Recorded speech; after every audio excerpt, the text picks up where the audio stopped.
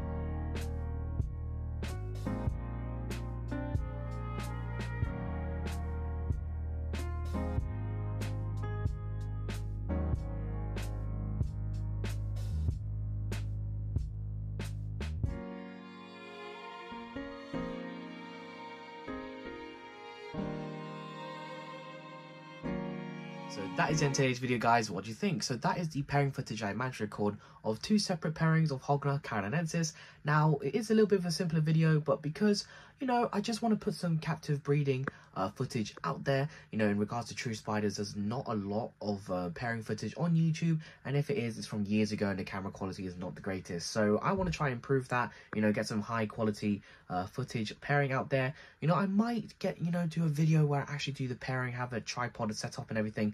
But for me, when it comes to pairings, I'd rather me focus on the actual pairing and try to save the male where I can, especially when it comes to, you know, the Hogna carolinensis. If I had a breeding group. Now, unfortunately, the male has passed away since, but he did manage to pair two females, as the other two are currently sitting on sacs. So I thought I'd at least pair the two that haven't produced any yet, and now both of those are on egg sacs as of recording this outro. So I'm really, really excited, and I will be updating you guys on how these go in the future. You know, my goal in the hobby for me personally is to get captive bred true spiders, you know, get established populations, and hopefully with these two females I paired up, those will be the beginnings of a captive bred generation of Hogna carolinensis. So that is it in today's video, guys. I hope you enjoyed it. If you did, I'd really appreciate if you would click the subscribe button as well as the notification bell down below so you guys don't miss out on future content. I'd also really appreciate if you guys would follow me on Instagram, Jeremy'sWildWorld_, as well as my Facebook page, Jeremy's Wild World. I'm really active there, posting pictures and videos of the animals and inverts I keep when I don't upload on YouTube. That's all for me today, guys. Leave a like, leave a comment, and I'll see you guys next time. Bye-bye.